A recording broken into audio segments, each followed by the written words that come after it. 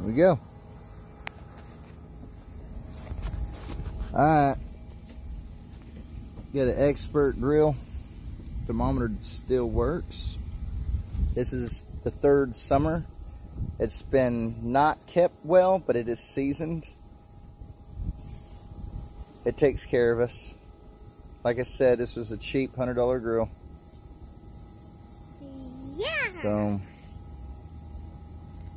this is what we got. We're doing chicken leg quarters. That's how we're doing it. We're putting all the heat on one side and not so much on this side. And these are the hard lump charcoal. And here's some beer. And we're using a Hamm's beer for our humidification, keeping it moist. So, I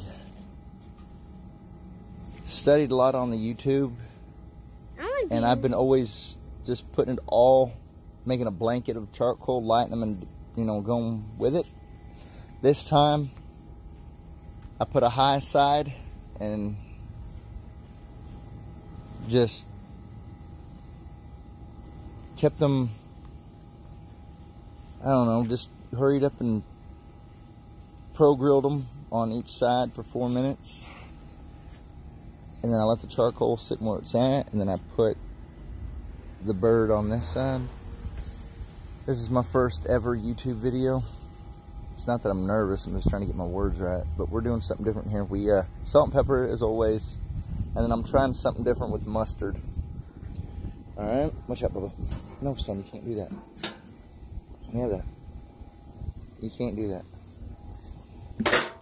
And that's how I've talked to a professional butcher, griller, a master griller, master butcher. And that's how you're supposed to have your vents on both sides. This allows charcoal to breathe, and then closing the top keeps the heat in. Well, we're at 400 degrees. This thing does work. That is the third summer. This is our third season using this expert grill. I'm impressed. This takes care of a family of 5. No. This takes care of a steady, consistent family of 4 until the other kids start coming over. So, she probably could use some sandpaper, but as long as she keeps everybody fed, I'm good. Alright then.